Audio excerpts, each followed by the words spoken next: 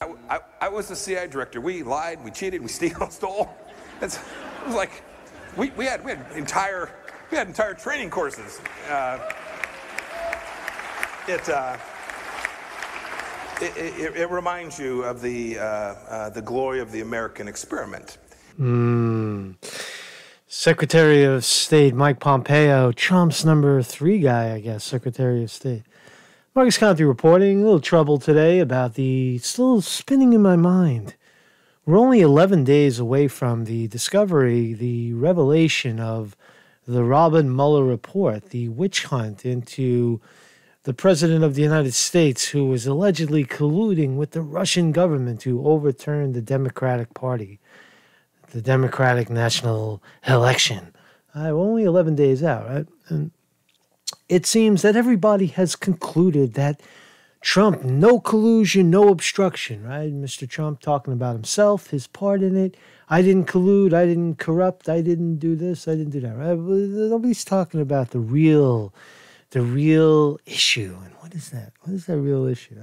Conte's been telling you shit for fucking 2 years now. I've been telling you that there was no hack, that it was a dump, that it was a leak. I know people say, oh, fucking Q said that 2 years ago. Q fucking said this shit 2 years ago, Conte. You don't fucking listen. Fucking Q was telling you, fucking get your head up your ass. You don't fucking listen. Listen, man.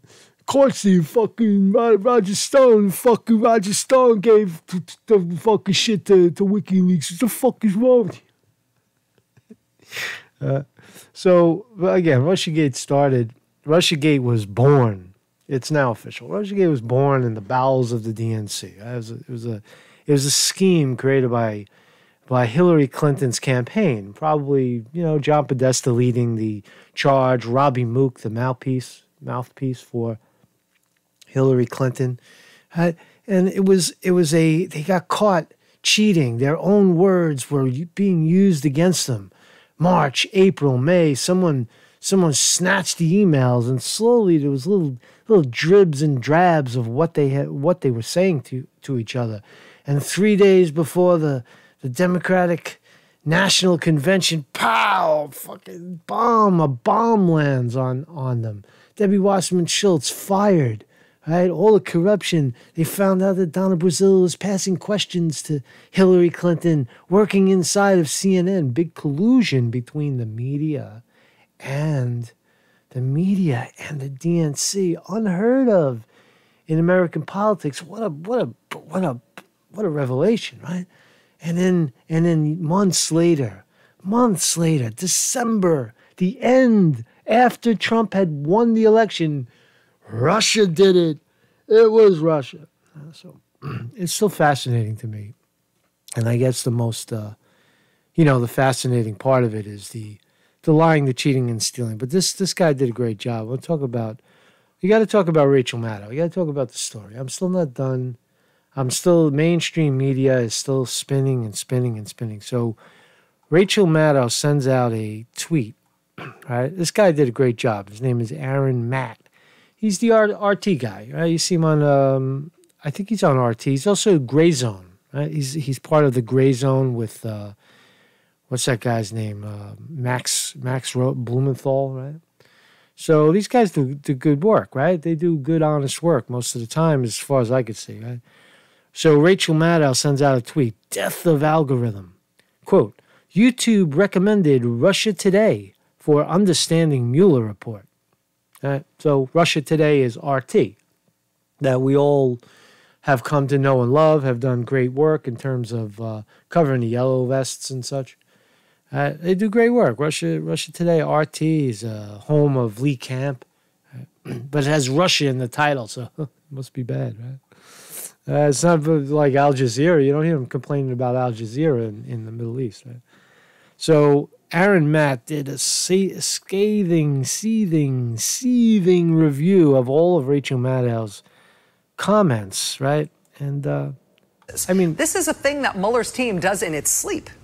It is hard to believe that they'd leave the newly appointed 68-year-old Attorney General William Barr to himself personally pick through the report to try to figure out what mentions in this 400-page report might pertain to open cases. They wouldn't leave that to Barr to do that. Mueller would have done that. So here she is. They're still spinning. The point is that Rachel Maddow is still spinning the Russia narrative, right? Because she had all the answers, right? And it turns out not only was there no collusion between Russia and Trump and no obstruction of justice to a crime that didn't even happen, there's no hack. That's the thing. Whoever calls it first, right? If Trump is getting close, right? Let's look at what Trump said first. I almost forgot to talk about this. Trump tweets out the other day, on the 27th, today's the 29th, 2 days ago. The Democratic National Committee, sometimes referred to as the DNC, is again working its magic in its quest to destroy crazy Bernie Sanders. For the more traditional, but not very bright, sleepy Joe Biden. Here we go again, Bernie. But this time, please show a little more anger and dignity when they screw you. Oh, Trump coming full frontal assault on the two possible people that can upseat him. One is the money. Joe Biden, don't kid yourself, he's Hillary Clinton with a dick, right? All the money, all the corrected record and all the super PACs are coalescing around Joe Biden. How did Joe Biden raise $6.8 million or $6.2 million in the first day? It's all bullshit. It's all large donors. So that's a fudge number. Bernie Sanders raised that about the same, but there was 240,000 small donors that chipped in a couple of dollars each. So Bernie's clearly the front runner, but the DNC has nominated Joe Biden, fucking hands-on Joe Biden. I put this meme together. I could take these hands and put them anywhere I want, on anybody I want, even little kids, and nobody can say a damn thing about it. That's Joe Biden, fucking creepy motherfucker. Right? It's creepy Joe. But so what am I trying to say in this? I'm rambling, I know. But the thing about it is that whoever calls out the real shit, that in the Mueller report, right, that there was no hack, that the creation of 14 Russian agents that evolved and were indicted, military operatives. First of all, if the Russian military did what these kooky Democrats are saying they did, right? Hack. Well, not only they're not kooky Democrats saying it, the whole political establishment agrees that the DNC was hacked by Russians, right? That's an act of war, right? For a foreign government to come in and debunk an election, hack into computer servers, and there's no consequence whatsoever, is an act of war, because they're saying that the GRU, right? That's what Mueller report says, that the GRU, the Russian military operatives, hacked into the DNC, right? Act of war, no consequence. Right? It's just, the story is so unbelievable. But here's Rachel Maddow. I want to go back to this July 3rd, 2017. You could go through Aaron Matt's, saving. It's on Zero Hedge if you want to look at it. And he points out one situation after another where Rachel Maddow was a cheerleader for the Russia did it narrative, right? And now she's still running with the idea that Russia could have done it. No, they could have done it. But so let's listen to Rachel Maddow just for a second. There were hints in the months before the November election that something was off, that something was going on in this one that was different. It all seemed, though, almost too big to grasp at the time, in the middle of what was already this incredibly interesting campaign, this incredibly politically volatile campaign. But in the middle of all that, there was also this external foreign dynamic at work. Beginning with the news last summer that the email servers of the Democratic Party headquarters had been hacked by Russian hackers. Right, so the dates, just follow the dates, right? This is June 19, hacking, right? So again, the leaker, alleged leaker, right? Seth Rich dies July 10, right? And the dump, right? there were drips and drabs of emails leaking out already, right? Remember? Guccifer 2.0 was publishing stuff, and DC Leaks, right? Remember that was the inside operatives. But again, RussiaGate was created right around March of 2016. The timeline is very, very important. Right around March, April, May, that's when whoever it was grabbed the DNC emails and had them. I got them. I got the thumb drive. Let's go, right? They had that shit, right? They had that. It's okay. They put it in their pocket, right? All right. So the emails were the material was already gotten, and some pieces of it got out, right? And then the theory is that Assange sat on that material, right? Which is, again, so WikiLeaks doesn't sit on anything. They're just trying to confirm that it's real. And they waited 3 days before the Democratic National Convention to dump the mother load, that would sink the DNC. And then after that, leading up to the presidential election, they started to dump Podesta's emails. Now, whether that was acquired or acquired after the fact it's not really important. It's that WikiLeaks was the source of was the publisher of the information, right? So just bear with me. And there was the news that voter registration systems in at least 2 states, or maybe 10 states, or maybe 20 states, had been probed or breached to some level by, again, hackers. So again, leading up to the primaries, right? Throughout the primary season, the smart people in the media were screaming from the rooftops all along that the machines were rigged. People like Sane Progressive, people like Lee Camp, Jimmy Dore, we were calling out the corruption the whole time, the rigging of the machines, the exit polls not matching, right? Exit polls being off by 13%, and when they got caught, they canceled the exit polls. Polling stations were closed. Voters purged off the rolls right here in Brooklyn, New York.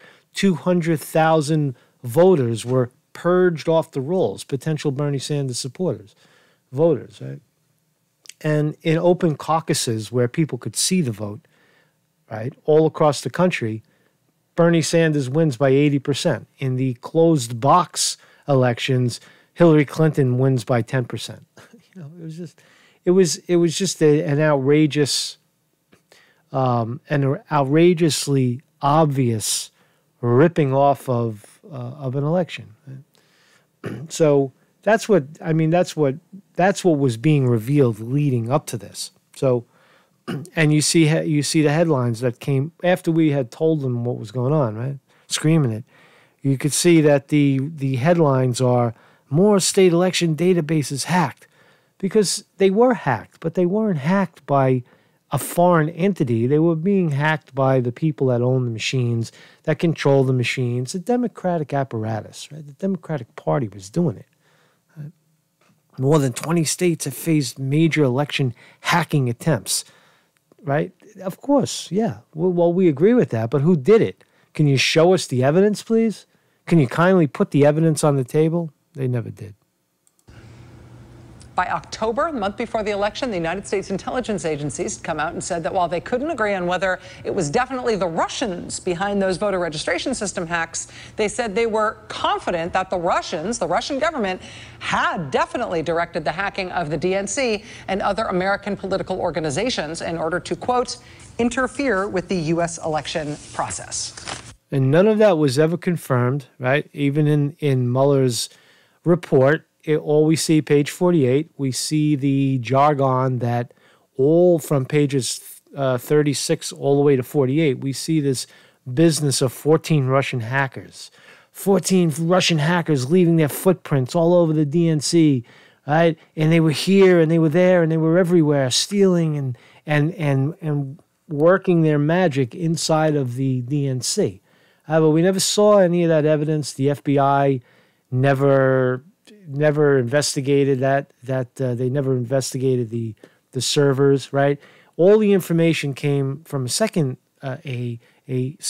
party or a third party, CrowdStrike. That's what we think, right? Because if Mueller was revealing that information in his Mueller report, that would have been classified information if it was coming from the source, right? And the only people that could have accessed that would have been the NSA. And as Bill Benny told us that he told us that information would have been classified. And Bill Benny also told us that the footprints clearly indicate a thumb drive drop, that the information was transferred through a computer drop. Statistically, it's 1,000,000,000,000 shot that it happened any other way, according to the NSA guy that we're leaning on, that we believe. But nonetheless, right, that RussiaGate evolves. RussiaGate evolved after the fact, right? After the fact, after the Bernie Sanders people walked out, right, and then in the convention, and then leading up to Hillary Clinton's disaster against Trump in November 2016. So the bizarre story, out of all the weird stuff that has ever happened in American elections, this story, our generation's story of the bizarre Russian hacking of our election, that story was at least starting to emerge in the weeks before the election. But at the same time, starting to emerge, go back and look at the tape. The DNC people, the Bernie people at that convention were carrying signs that we were ripped off, we were cheated. Where the fuck were you guys? See, they're lying. It's the bubble. It's Rachel Maddow's bubble, that anything that the people say and observe on the ground, that's what reporters used to do. They used to look and see what people on the ground said, witnesses. But now people like Rachel Maddow just look for the CIA to say, what happened? Tell us.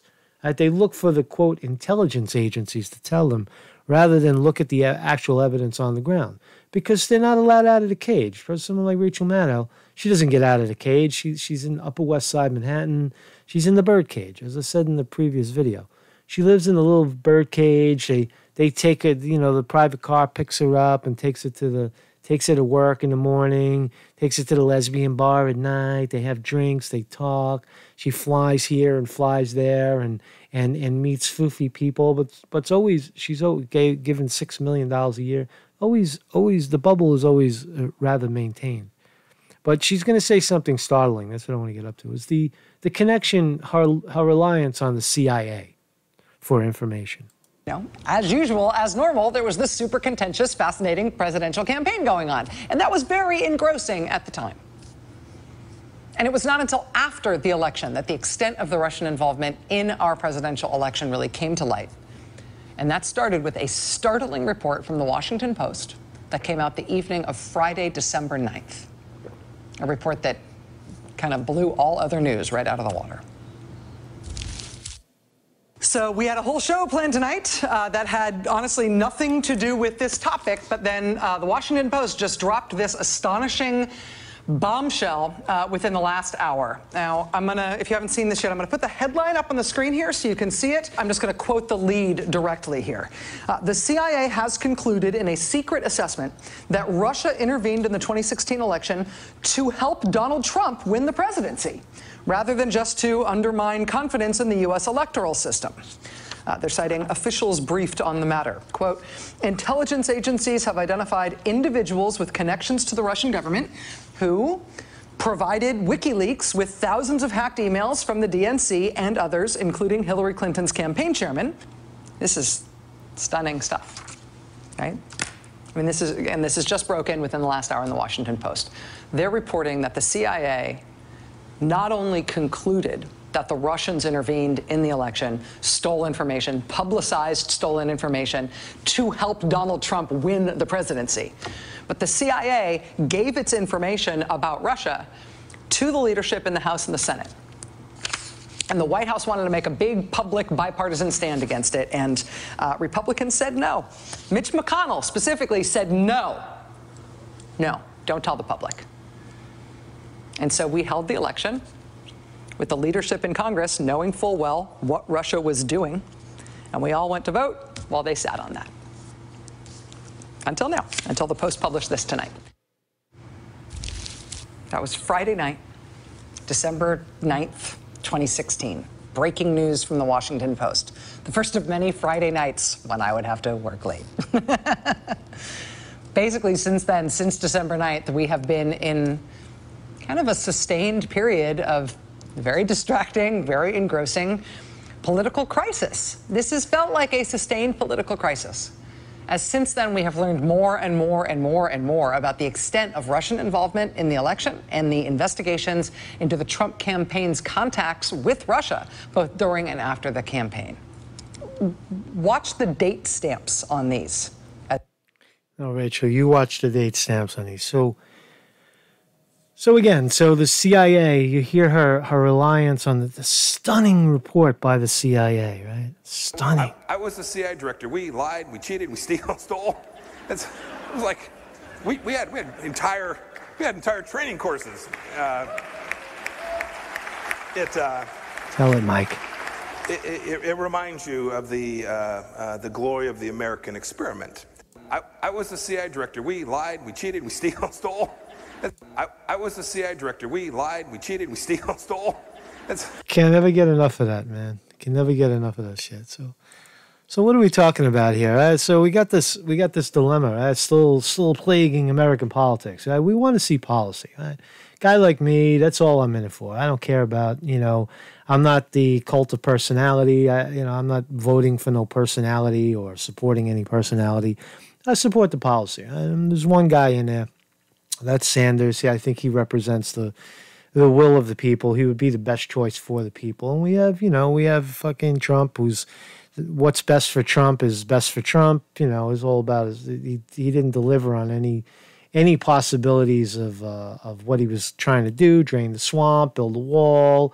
He's going to make the economy great again. He's going to bring back jobs. He's going to give you more tax money. And he did the opposite of every single promise. He did the opposite of. And not only that, he then goes out in front of the public and says, isn't everything great? I told you everything would work. And half of the country, half of the robotic, people that just can't believe they got screwed by Trump say, yeah, oh yeah, economy's great. Look, oh fucking hell, look how great it is. I love it, man. This guy's great, man. Fucking love Trump, man.